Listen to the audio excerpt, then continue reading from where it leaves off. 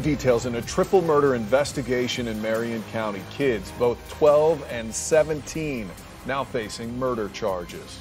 They took a life without thought. They deserve the full extent of the law. And tonight, another suspect, a 16-year-old, is on the run. Glad you're with us. I'm Matt Austin. And I'm Ginger Gadsden. Within the past 30 minutes, the sheriff's office says it is now offering a $10,000 reward that could lead them to answers and an arrest. The Marion County Sheriff's Office releasing this video showing the 12 and 17-year-olds being taken to jail. Deputies say the three suspects are behind the shooting deaths of three teens. Their bodies found on different days, not far apart. We have team coverage tonight covering these new developments. News 6's Brian Didlake is speaking with parents in the community, but we begin with News 6's Catherine Silver. Catherine. The sheriff gave an emotional update here today, naming their suspects and what they believe might have motivated these murders. Detectives say all of these kids were associated with gangs and were involved in burglaries and robberies before three teens wound up dead.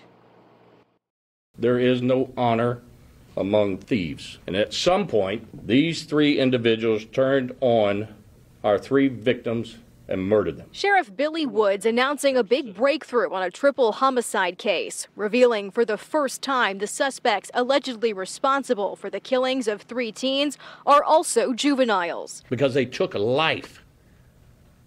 Are y'all comprehending that? The youngest suspect named by the sheriff's office is 12 years old.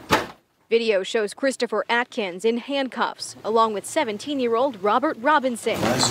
Deputies say a third suspect, 16-year-old Taj Bruton, is still wanted. They fled the scenes, but left a lot of evidence in their wake. Newly released documents detail the physical and digital trail detectives have followed since last Thursday. I can't give a whole lot of details because we still have one suspect out. The sheriff declined to share specifics in a one-on-one interview with News 6, but had this to say. The two that we have in custody confessed to the killing of our third victim. In the documents, 17-year-old Robert Robinson reportedly told detectives he shot one of the victims because, quote, she was going to snitch on us all. Investigators believe all three teens had been in this white car belonging to 16-year-old Layla Silvernail. She was found lying on the side of the road in the Forest Lakes Park area March 30th. A 17-year-old boy was found in a separate location the next morning, and then the third victim, another 16-year-old girl, was found in Silvernail's car Saturday, partially submerged in water. She was located in the trunk. The sheriff says based on what witnesses heard, the victims were shot at the same time. It breaks my heart as a father. And then when you get an incident like this, not just the victims are juveniles, but all of my suspects are juveniles. And it's like you cry, you want to cry. Now, the sheriff says their investigation is active and they are encouraging anyone who knows that third suspect, Taj Bruton, to do the right thing and come forward. I'm live in Marion County. Catherine Silver, getting results, News 6.